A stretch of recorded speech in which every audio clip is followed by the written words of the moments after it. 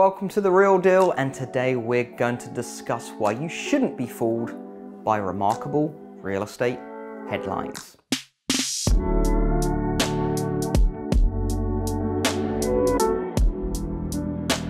Don't be impressed by the headlines reporting year-over-year housing numbers for the next several months. That's data covering March, April, May, and June. The data will most likely show eye-popping one-year increases. While the year-over-year jumps will certainly be striking, consumers should take into these numbers with a grain of salt, as the situation highlights a short-term quirk in the reporting of this data.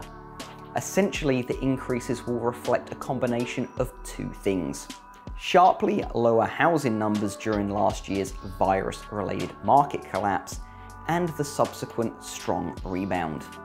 This will result in what will appear to be unbelievable growth.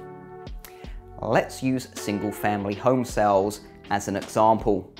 As the graph reveals, last spring's buying market was anything but typical. Instead of sales increasing, they fell sharply, and as a result of stay-at-home orders, that virtually shut down the real estate industry. This spring's real estate market will bounce back with more normal seasonal sales increases. The percentage increase in the sales will be astronomical. Not because sales have skyrocketed, but instead because they will be compared to last year's low numbers. Ladies and gents, let's cut to the chase, and here's the bottom line.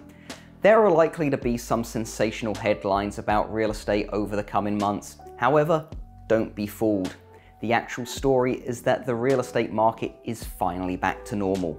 That's all we've got time for today on this very quick episode of The Real Deal. So don't forget to like, share, comment, and subscribe. We'll see you next week.